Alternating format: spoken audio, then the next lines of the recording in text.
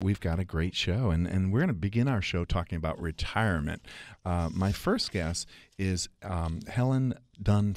She's an accomplished businesswoman and author, prolific author, 4 books, and she joins us right now on the Jeff Crilley Show. Welcome to the show. Thank you. Thank you for having me.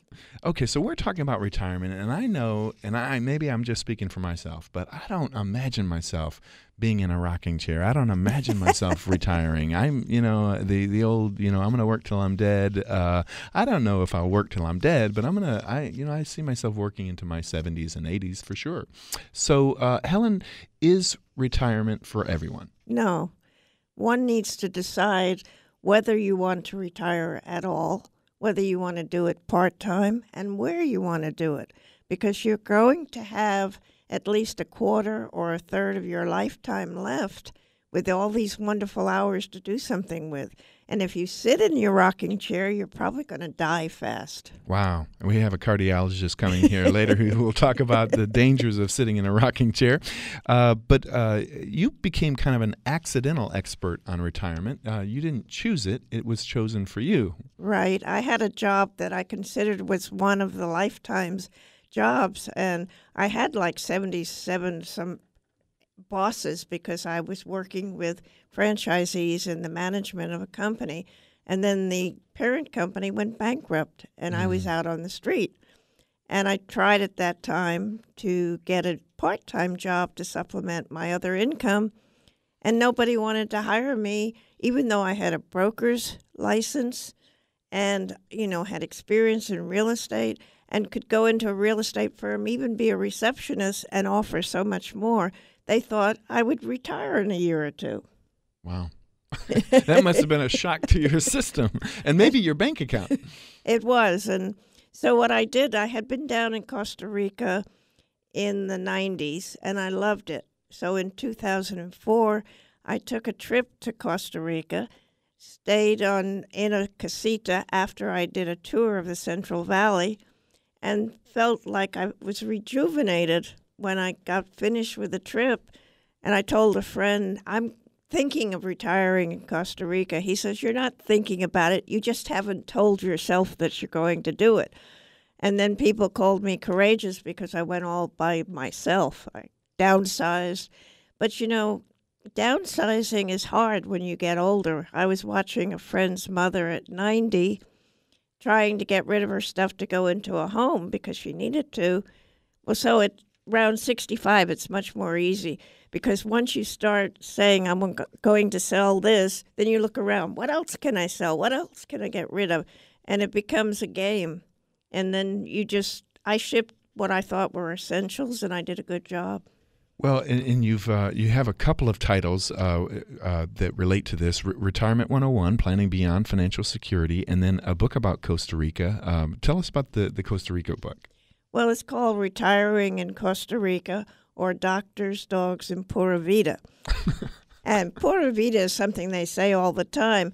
I had read somewhere if you say Doctors, Dogs, and Lincoln in your title, people will be interested. Well, I couldn't say Lincoln slept in Costa Rica, so I picked up the Pura Vida. And it was my way of paying forward to people to tell them about the culture, the language, encourage them to speak Spanish, to know all sorts of information. The book is full of data and links and references, and I refer to other books and, Would you encourage people to retire in another country, or is it not for everyone? It's not for everyone. Costa Rica is not for everyone, and living overseas is not for everyone. I lived in England, and I lived in Germany for a total of 5 years, so I had experience in other cultures. I have 2 degrees in anthropology and sociology and a journalism degree, so I'm prepared to do the research and understand other cultures, and I'm extremely happy down there. I've been there over 12 years. Well, now, it's not the third world country that many people remember. Is that right? No, it's an emerging country. And we do have fast foods like Kentucky Fried Chicken and Popeyes and just a number of them. In fact, they're saying that the obesity increase is due to all these fast food Is that right? places in there. Wow, we're going to have our cardiologist address that. Maybe he should jump in on this segment. And then, we used to not have good steaks. The cuts of the meat are not anything you recognize, but now you can go to certain restaurants and get a good ribeye. Wow. Okay, so tell us about Retirement 101, planning beyond financial security. What was the... Well, back in the 60s, I worked for Con Edison of New York. And part of my job was to interview for the magazine, the employee magazine, the people retiring. They had to retire at 65. It was law. And these people had done 9-to-5 jobs for 30, 40 years for the company. And they didn't want to retire. And almost all of them said, I'm going to play with the grandchildren, watch TV, travel. Now, they never traveled in their life. And 2 years later, I was writing their obituaries. So that made me think, if you don't plan for the time you have free, which again is a quarter to a third of your life, you can get bored and depressed. That leads to illness and death. Wow. Tell us, you have a couple of other titles. Let's go ahead and plug those. Thank you.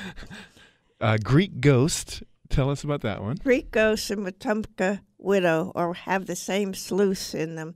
They're mysteries. And the Greek Ghosts, I entwine a lot of Greek words and names and stuff. And so if you know that, you'll understand something about the characters. Wetumpka Widow is based in part on my son's death. And so I have her married to one man, managed to get him killed. Wow. We'll go to the second one and get him killed. And then she's on the third one. And I'll leave that for you to read. I think you've discovered the secret to being blissfully retired is keeping active and writing. Do you have other books planned? Yes, I have a third one in that series planned that'll take place in London. I'm just beginning to think about it. I have a lot of projects, and I keep very, very busy. It's like I'm working, but I'm working for myself. And it's fortunate I can pay the bills and I can do whatever I want. Well, and if somebody wants to get a hold of you, or they can get your books on Amazon, obviously, by checking out your name, Helen Dunn Frame. Any website that you'd like to mention? I have HelenDunnFrame.com. Awesome. And when I post on my Facebook page, which is for retiring, whatever I post automatically goes to the website and to Twitter. Wow. Well, you may want to stick around and listen to this next segment, because we're going to talk all about KFC eating and sitting on the porch rocking and what that does to your heart. Helen Dunn Frame, thank you so much for joining us on the Jeff Crilley Show. Thank you. Coming up next, how's your heart health? The doctor will see you now. Next on the Jeff Crilley Show. More of the Jeff Crilley Show coming up.